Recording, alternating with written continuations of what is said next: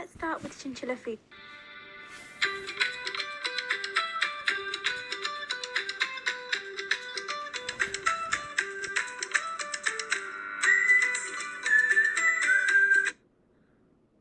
The first type of chinchilla food is muesli mixes. These aren't recommended for chinchillas. Chinchillas are extremely prone to selective feeding, meaning they only eat the bits of the mix they like. This means they are not getting a nutritionally balanced diet.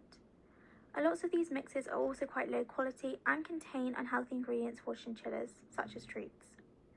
Instead of muesli mixes, you should be feeding your chinchilla pellets. Some good brands are Oxbow Essentials, Missouri and Science Selective.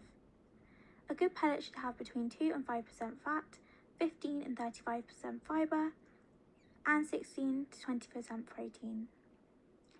You should be feeding your chinchilla at least 2 tablespoons of pellets a day. However, chinchillas don't overfeed easily, so you don't have to be too worried about overfeeding them, as they can regulate the amount they eat quite well. Finally, make sure that your pellets do not contain too much sugar or molasses, that they are uniform pellets to prevent selective feeding, that they do not contain corn and other filler ingredients, and that they contain chinchilla-safe ingredients. Hay. Hay is really important for chinchillas as it makes up 80% of their diet. The first type of hay that should be primarily fed to adult chinchillas is Timothy hay.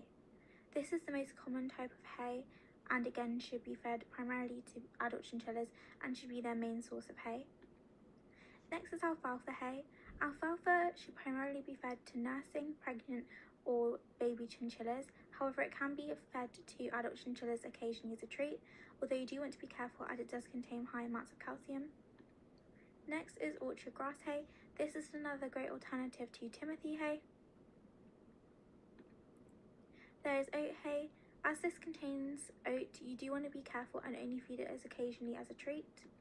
And there is botanical hay. Botanical hay is mostly Timothy hay with herbs, and so you do want to only feed it as a treat. And finally, there's hay cubes. Hay cubes are just another form of hay as an alternative to loose hay. This can be good if you have hay allergies or if chinchillas don't like eating loose hay. They normally come in 100% Timothy hay cubes or 50-50 Timothy alfalfa hay cubes. Next is treats. Avoid store-bought treats for your chinchillas. They often contain added sugar or molasses and contain ingredients like seeds and nuts. You want to be giving your chinchilla about a teaspoon of treats a day. There are many safe options of treats available, such as rose hips, hibiscus and marigold flowers. I'll leave a link in the description to a list of safe chinchilla treats. If you do have a new chinchilla or you've just got your chinchilla, I'd really recommend trying out selection boxes where you get given a small amount of each treat. This way you can find out which are your chinchilla's favourites. My chin's favourites are rosehip and hibiscus. Next is fruit and vegetables. Unlike animals such as guinea pigs and rabbits, fruit and vegetables are not a large part of chinchilla's diet. If you are going to give your chinchilla fruit and vegetables, make sure you feed them sparingly and as a treat. However, they are not necessary. You can give them as a treat occasionally, but there are also lots of other chinchilla safe treats available as well. Next is chinchilla water. Chinchillas should use water bottles, not bowls. The reason they should use a water bottle and not a bowl is because a bowl is an open source of water that your chinchilla could jump in or tip. Chinchilla's fur is very dense, and so if they were to get wet, it would be very hard to dry. I recommend using a glass water bottle as they are a chinchilla safe material that your chinchilla can't chew, and glass water bottles also harbour less bacteria than plastic water bottles. If you are going to use a plastic water bottle, please make sure that you get a metal guard to stop your chinchilla chewing the plastic, even if it is on the outside of the cage. And like with all water bottles, you should be regularly cleaning out and changing your water every day or every other day. Next is water types. The first type is bottled water. This is a good option. Just make sure that it's still not sparkling and that it doesn't contain any added ingredients. The only negative is that it can be quite expensive and wasteful.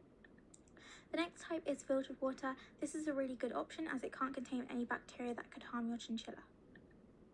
Next is tap. This is a yes and a no. Dirty tap water can contain parasites such as Giardia. but most clean tap water doesn't. If you do feel uncomfortable about giving your chinchilla tap water, I would recommend giving them filtered or bottled water. However, if you want to, you can just make sure that it's clean. As a general rule of thumb, if you don't drink your tap water, don't give it to your chinchilla. The final type is distilled water. This is a suitable type of water, it just contains less minerals than filtered or bottled water. And finally, please make sure you are giving your chinchilla just water. Don't give them juice or fizzy drinks, as that's not clean water. So just give your chinchilla still clean water. So that is the end of today's video. Thank you so much for watching. If you did enjoy, please give it a thumbs up and consider subscribing to my channel and turning notifications on so you're notified whenever I upload a video.